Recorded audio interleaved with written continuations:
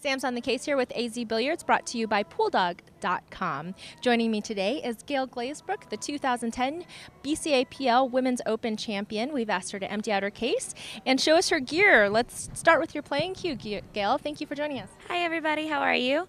I of course play with a Predator P2. I actually started playing with Tony's cue whenever I didn't have my cue around. Fell in love with the cue. It's got a little bit of a skinnier butt than a lot of other cues. So Tony bought that for my birthday this year. So I'm completely and totally in love with it. And it's the all maple one with the stack leather. Okay, stack leather wrap. What's the weight on your cue? 19 ounces. Tony's is an 18, so I always complained. So he knew to get 1 ounce more.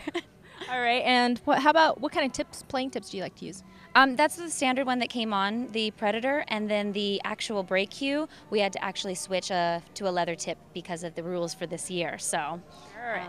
And that break cue is? The Poison break cue, break jump, BX. That's pretty new on the market, right? Yeah, actually it was part of our sponsorship deal with the web series that they've been doing for my girls team, Kiss of Death. So we're very lucky. Very nice. You have pretty simple stuff here, nothing too personal or flashy. I like these shot pads that you have here. Can we look at the first page? Is that okay? You snuck a peek earlier, I saw. I did. Let's see if we can get that first page open. That's Tony. Actually, that's me via Tony drawing, just giving me words of encouragement. Courtesy of Mr. Robles. Yeah, that's Tony Robles drawing, artistry right there. And I just like to, leave little notes for myself.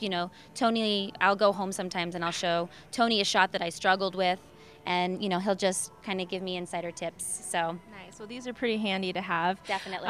This Kamui little... Yeah, that's a little tip shaper. They wanted to talk to Kiss of Death this year, and so they were interested in us trying some of their equipment. So, yeah. Excellent, excellent. Some business cards, yours and Tony's, I see. Do you use this tool very often? Yes, I actually love that. I get so dirty, the shaft, so that just gives it a nice little clean, fresh feel whenever it gets too dirty. The business cards are something that are pretty interesting for me and Tony. It actually highlights our Predator 9-ball tour in the Northeast, as well as the National Amateur Pool League that we started last fall. So. Nice. Of course, too, we have our poison patch, handy pen, some Advil. Yes, there's actually, this is not just Advil. I keep B12 in there whenever you're feeling tired in a tournament and you need kind of some juice to remind you, stay focused. A little lift. Yeah. So, anyways. We use Master Shock, Kamui Soft tips. That's nothing. Yes, that's just in case I need something to hold something else in. So. All right. And moving on to your case, this is a 2x2. I just got this from Pool Dog. We actually Tony and I won your photo contest with Frank. So we had a credit for Pool Dog. So Pool Dog was nice enough to send me a brand new case with the credit that we won. And I wanted to just carry something a little bit lighter for the tournament. Since I have the poison break jump, I didn't need to have 3 different cues.